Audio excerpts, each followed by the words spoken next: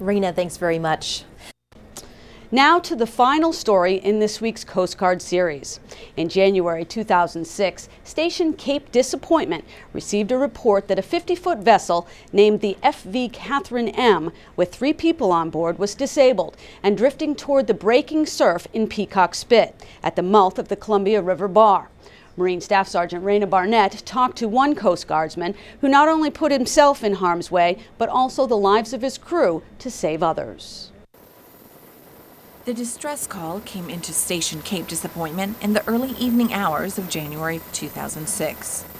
2 Coast Guard boats were immediately dispatched to provide assistance. Boatswain's mate Dave Ramsey quickly determined the situation was much more dangerous than previous reports indicated.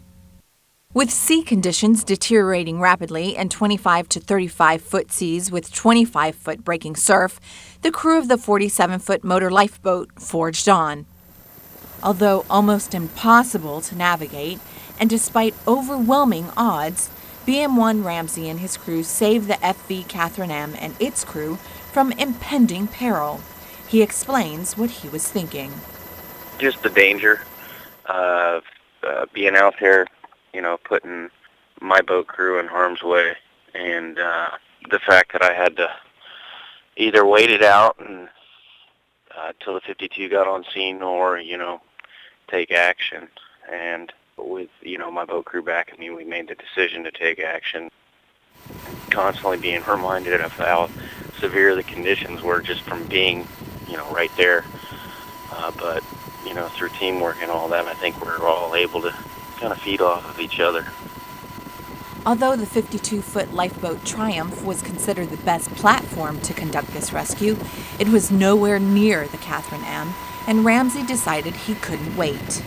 With the help of helicopter assistance provided by Naval Air Station Astoria, BM-1 Ramsey courageously accepted the risk and began the towing evolution and now the search and rescue mission. The crew of 47248 acted with such skill and courage that FV CATHRINE M and the 3 lives aboard were saved and brought back to safe and calmer waters. As for BM-1 Ramsey, he says the best thing about that particular rescue was seeing firsthand that his training paid off when lives depended on him. I was able to use literally the very basic steps in everything I was ever trained to be able to complete that mission. Really made me realize, what they teach you, and I was able to apply it all, and to know that the boat, our rescue boat, was able to withstand the conditions. It really makes you confident in what we do and what we train for. BM-1 Dave Ramsey and his crew will receive the Admiral Chester R. Bender Award for their heroism at a May gala.